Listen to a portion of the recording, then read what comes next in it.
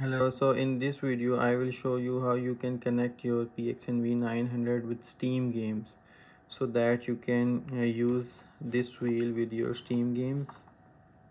You need to go into Steam settings, then in controller section here you need to make sure everything is turned off.